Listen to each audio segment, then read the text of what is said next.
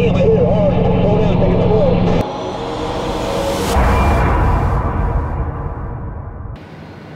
back to another episode of Heavy Haulin' Nation. My name's Eric, and today we've got a little bit of a doozy. The load is going to be 16 foot 1 inch tall, and we've got a lot of obstacles we got to overcome. So if you want to see what that looks like, what a week in my life looks like, stick around.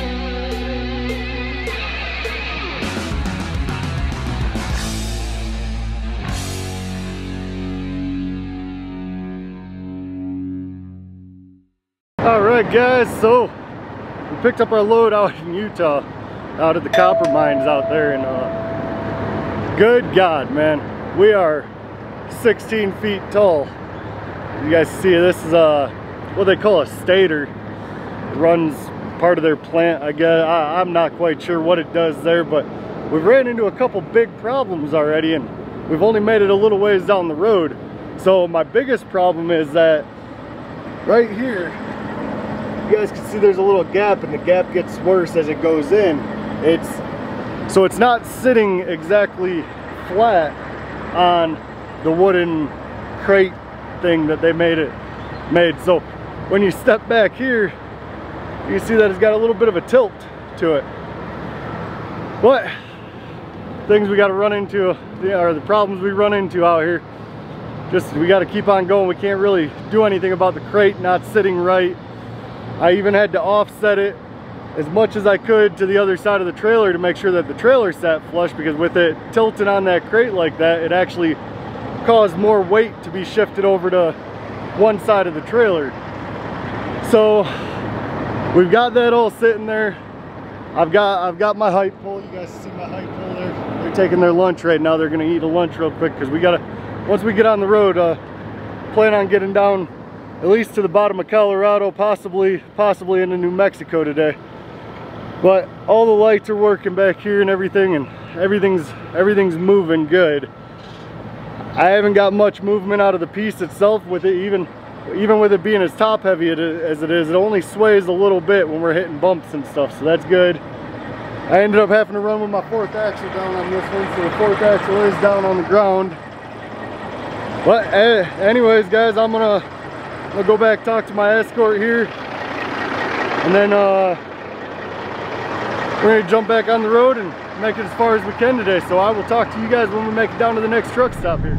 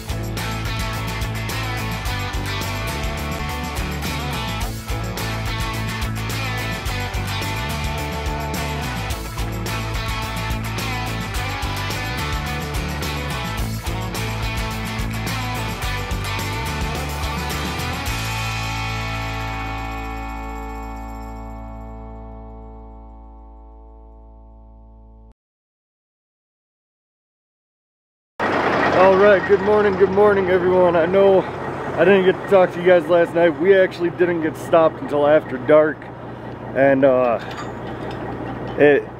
everything got messed up on us when we were coming through Moab last night. They had road construction, plus it was the weekend, so everybody was out there getting ready to go camping and everything, and we planned on going further than this, but daylight kind of came to an end on us, so we stopped over at one of these DOT roadside things. Big old empty space over here. So I'm gonna check everything, and then my escort should be here in a couple minutes, and then we're gonna get out of here, man. I'm ready to get back on the road. We didn't make it all that far yesterday because, like I said, we got stopped over there by Moab, Utah for, I think we were there for 3 hours probably about in traffic, so it messed up a lot of our day. But everything seems to be running okay. I'm not losing anything. Nothing's loose. The damn thing's tilted though like crazy. That's the only thing. I'm not too... See how bad it's tilting that way? But that's how it's got to ride, man. It's because it's not sitting flat in that crate that they got it in. It's bolted to it. It's just it's not sitting very flat, so it's causing a little bit of an angle to it. Well, I'm gonna jump in the truck, wait for my Escort, and we are gonna get out of here.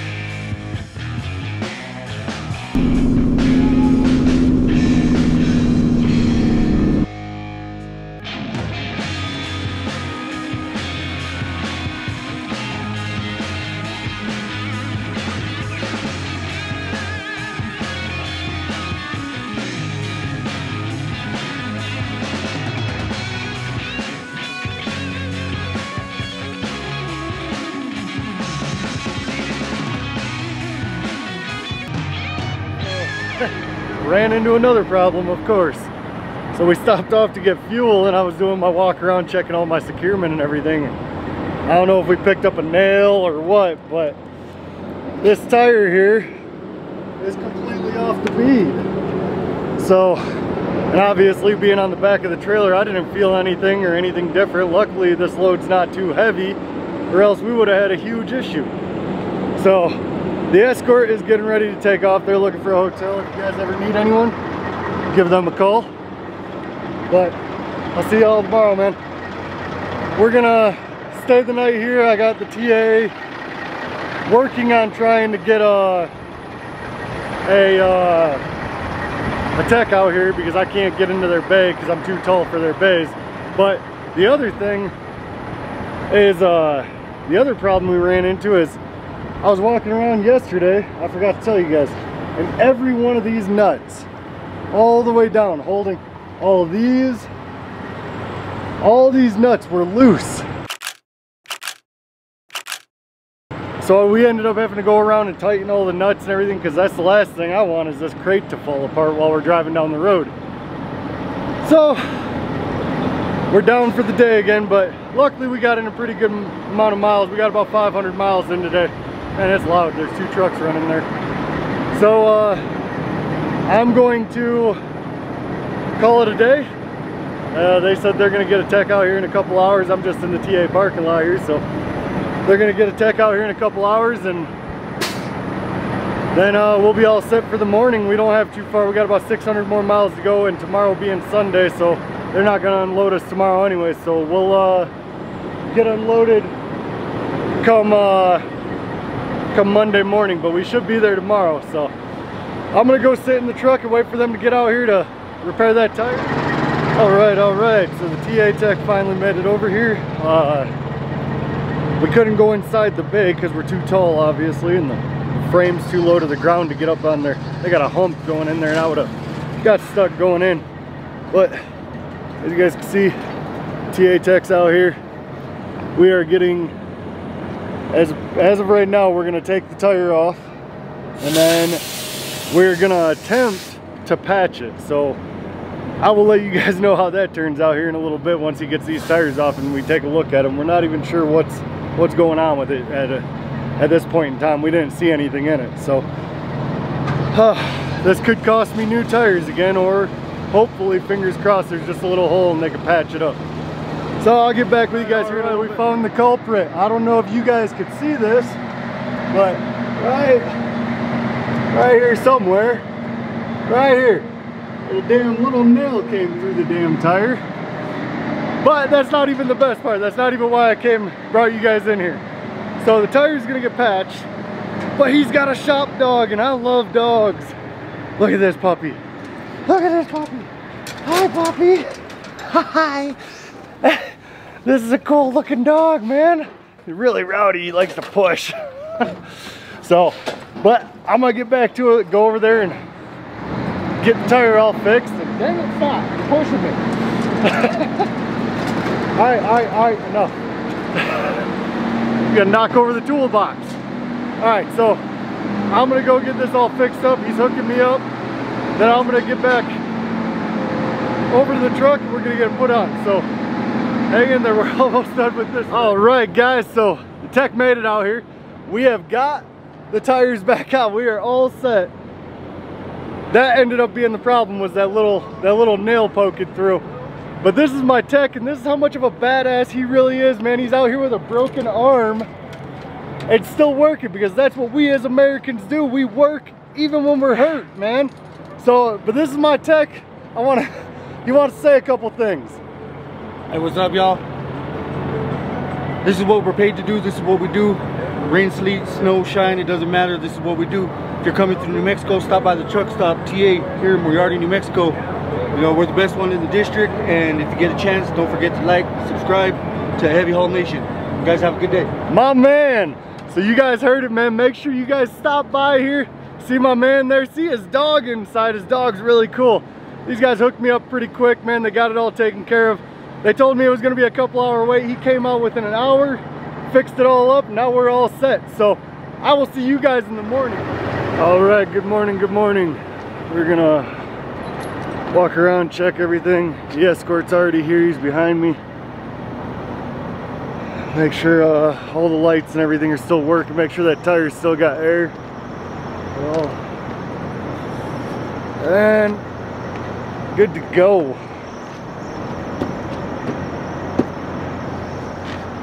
All right, so check all these tires, check all the securement. Look how close this idiot parked to me last night. There's not even a parking spot here, and these freaking morons, I swear to God. So anyways, pretty sure my escort already looked over the row. I haven't talked to him yet, so have you guys looked over our route for Texas? Yep. So we're all set. You know where we're going? Cool. I looked at it last night. There was a couple little roads that I couldn't really, but all right. So we're gonna go ahead and load up and get out of here. I guess they got the route all down. They got the height pole already up there. So I'm gonna load up and get out of here. I'll see you guys down the road.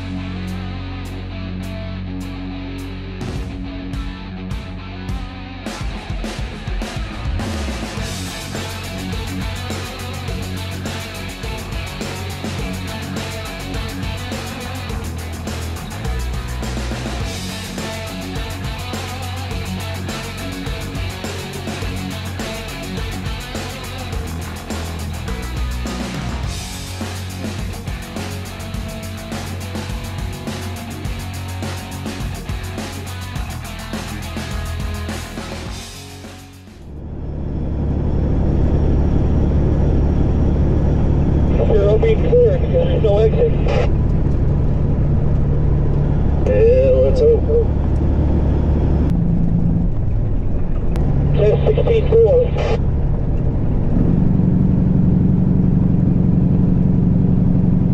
Damn, I hit it hard. Slow down, take it slow.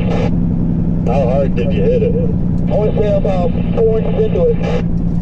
Okay, I'm gonna go real slow under this. I'm gonna pull over.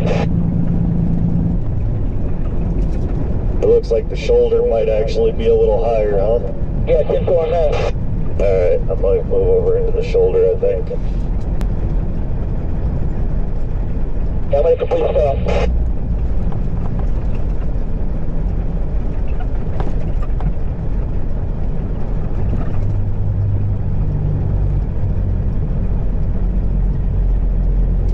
Can you see back here to the bridge? Yeah, 10-4. Alright, tell me if you can watch this load for me.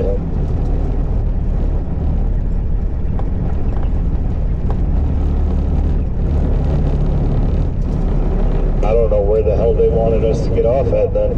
Yeah, there's nowhere to get off.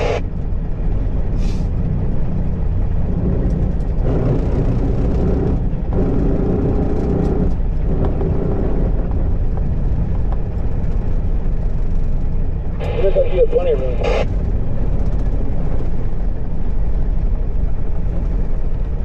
You're looking good.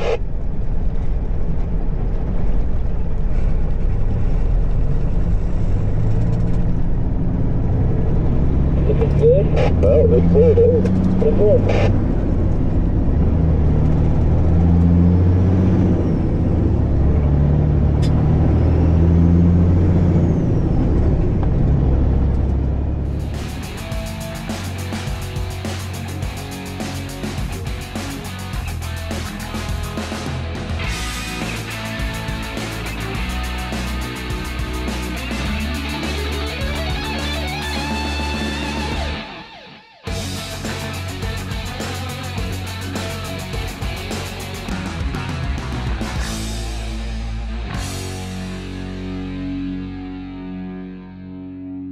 Alright guys, alright, so we have now made it to the TA that we're stopping at tonight. Our route ended up, well, the Texas permitted route took us all over the place, so we're still about 200 miles away tomorrow. I told you guys earlier I was gonna explain why I was doing that. For the ones that don't understand, the people, you know, the folks that do this stuff obviously understand what I was doing. And so earlier you guys had saw that I was slowing way down on bridges, and I was pulling over to the side or pulling over to this side or centering up. That was me basically picking where the bridge was the highest, because my height pole had tagged that bridge, meaning that the pole that he has in the front of his vehicle had actually smacked the bridge, and there was no exit for us to be able to get off and get back on to bypass that bridge. So as long as he doesn't like clobber that bridge, we're more than likely going to be okay. He was just hitting it with the tip of the pole, and usually when you have a height pole, you want the height pole to be at least 6 inches higher than your load. We've got ours set at 7. That's my lucky number. That's why I do it. So I've always had my height pole set at 7 inches above the load. And I mean, other people do it differently. It's highly, highly recommended that you have it at least 6 inches above the load. But that's why you guys were seeing me veer off to the shoulder and creeping real slow, is because he tagged it. And I mean, that time when we were off to the shoulder was the asphalt on the pavement, where they've resurfaced, Jesus, I can't even say that, resurfaced the road. It was actually about 2 inches taller than the shoulder. So it just made us lower going under that bridge to move over to the shoulder. It basically gave us a little bit more room, and 2 inches can make or break you. Now, I haven't really talked too much about the load. I mean, these loads now, I know I'm gonna get comments. I know I'm gonna get people out there that have been doing heavy haul for the last 20 years, and they're gonna tell you guys, or they're gonna sit here and try and tell me, oh, that load's easy, that, this and that. This load right here, it's 16 foot 1 inch, all right?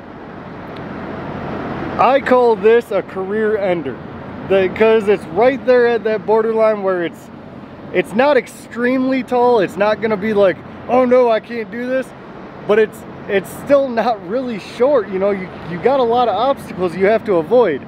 And why I call it a career ender or a career killer is because you hit one overhead object, such as a bridge or anything like that, a sign in the middle of the road or anything, that makes you uninsurable. A lot of insurance companies won't even touch you because of that. So, and the whole fact of going back to that career killer, the career ender, is because a lot of the guys that have gotten, you know, used to doing stuff like this on a regular basis or anything, they start to get complacent and they start to think of this as being easy, so they don't pay attention. They're just driving casually because they've been doing this stuff forever. So that's why it is so important to focus, man. Just focus on everything. Focus on your route, focus on your permits, focus on everything and anything that could possibly make this go wrong. I mean, as far down as my height pole was getting a little too close to me, he was slowing down and I was gaining on him. I had to tell him a couple times, hey man, I want you out at least a half mile to a mile. I want you in between a half mile to a mile ahead of me. So that way if he hits a bridge or something or overhead object, he could tell me before I pass the ramp to get off to get back on. You know what I mean? I gotta have time to react. So if he hits something with his pole, that's not gonna do any damage. If I hit something with this doing 55 to 70 mile an hour, I'm gonna do some damage, and I don't wanna do that, man. I don't wanna end my career. I don't wanna have any issues on the road. I don't wanna hurt anybody on the road. I'm trying to make this load from point A to point B as safely and making sure that that stays intact. So, but I'm gonna go and get me something to eat. I've already walked around and checked everything. My escort already left for the night. He will be back here tomorrow morning. We've got about 200 miles to go, permitted miles, so we will be kicking this off tomorrow as long as everything goes right. So I will see you guys here in the morning when we go to take off. All right. Good morning, guys. So today is hopefully our final day on this load. I've got something else in mind that I'd like to go pick up after this, so I really need to get there and make sure that no issues happen and get this done. But we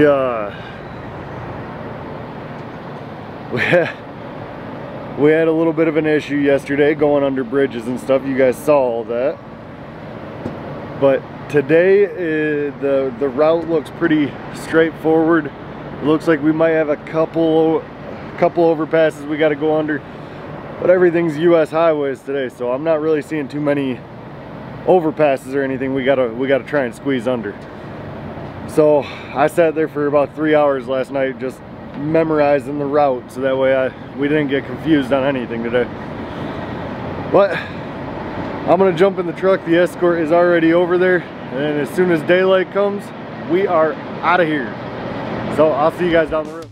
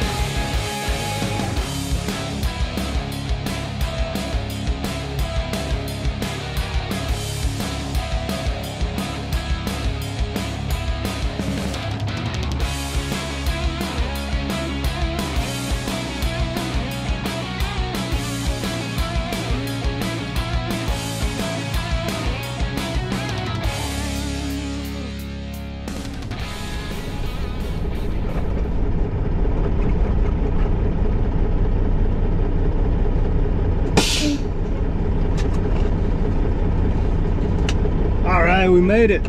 Get out and find out what we got to do here. All right, so we are finally done with this load. So you guys can see we're backed into the big building here. Load is perfect, still made it here. No problems other than the little issues we ran into on the road, but we're not going to talk about those. So the truck is absolutely filthy. The trailer is absolutely filthy. So what I'm going to do is we're going to get this all unchained, get this all unloaded. Then I'm going to go to a truck wash and get this pig washed, because I don't like having a dirty truck. That just bothers me. It's one of those things that I just don't like it. So what we're going to do is I'm going to hurry up and get all this stuff done, and then I'm going to meet you guys over at the truck wash. So I'll see you guys over at the truck wash. All right, guys, so we made it over to the truck wash. As you guys can see, there's a massive line over there. But what I like to do before I get into the truck wash, and is I've got this fancy stuff here, Citral. So what I do is I take it and I go around and spray up my wheels and spray all the heavy grease areas like my motor and stuff. Then I like to spray down my motor on the truck, stuff like that. That way, because this stuff, first of all, this stuff is amazing. This will actually make everything spotless. It takes all the grease off everything. It's really a very good product. So if anyone out there works for Schaefer's and wants to send me a couple boxes of this, that would be amazing. But I'm gonna run around, spray the truck down and everything before we get into the bay while I'm waiting in line here. And then we're gonna get this washed up and get out of here. So I will be back with you guys in a few minutes. All right, guys, so I think I've decided for this part of my videos, I'm just gonna start calling it the truck stop debrief. I mean, what else can I say? We had a lot of obstacles we had to overcome. We had to go under a lot of low bridges. Good news is we made it safe.